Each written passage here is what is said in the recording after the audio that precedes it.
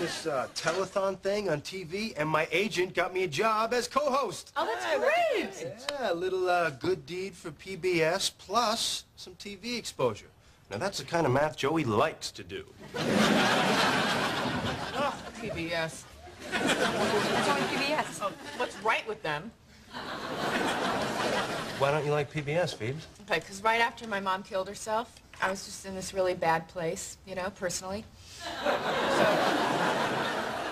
I just thought that it would make me feel better if I wrote to Sesame Street, because they were so nice when I was a little kid. No one ever wrote back. Well, you know, a lot of those Muppets don't have thumbs. All I got was a lousy keychain, and by that time I was living in a box.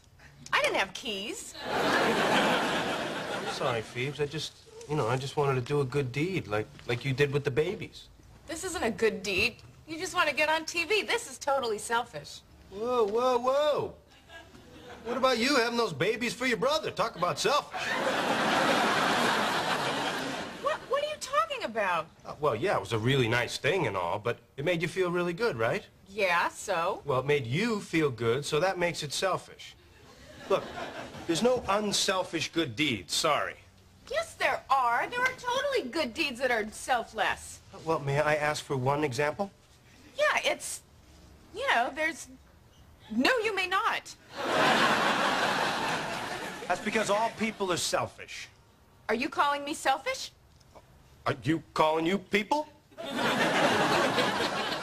Yeah, well, sorry to burst that bubble, Phoebes, but selfless good deeds don't exist, okay? And you know the deal on Santa Claus, right? I'm gonna find a selfless good deed. I'm gonna beat you, you evil genius. I can't find a selfless good deed. You know that really old guy that lives next door to me? Well, I snuck over there and raked up all the leaves on his front stoop, but he caught me, and he, like, force-fed me cider and cookies. Then I felt wonderful. Maybe Joey's right. Maybe all good deeds are selfish. I will find a selfless good deed, because I just gave birth to 3 children, and I will not let them be raised in a world where Joey is right. PBS Telethon.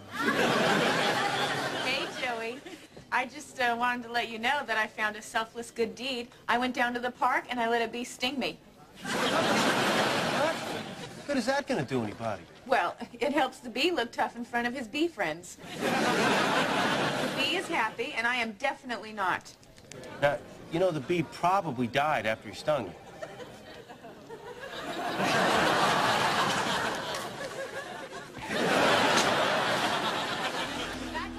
PBS Telethon. Hi, Joey. Hey, Phoebes. I would like to make a pledge. I would like to donate $200. $200? You sure, Phoebes? I mean, after what Sesame Street did to you?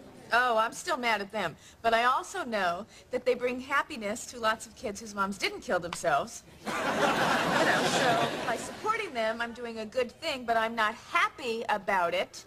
So, there, a selfless good deed. All right, and you don't feel a little good about donating the money? No, it sucks. I was saving up to buy a hamster. Hamster? What, those things are like $10.